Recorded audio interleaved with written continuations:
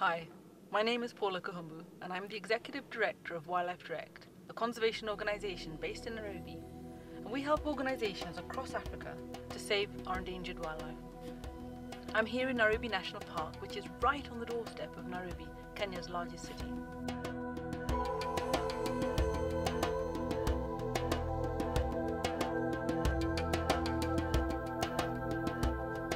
We're literally just 15 minutes away from the city centre, and here we are, surrounded by herds of zebras and other animals.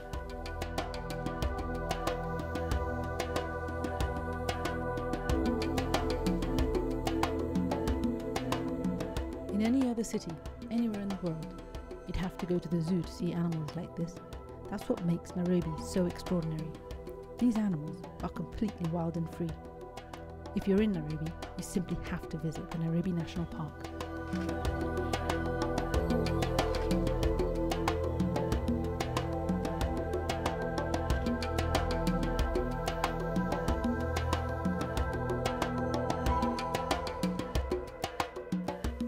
It never ceases to amaze us.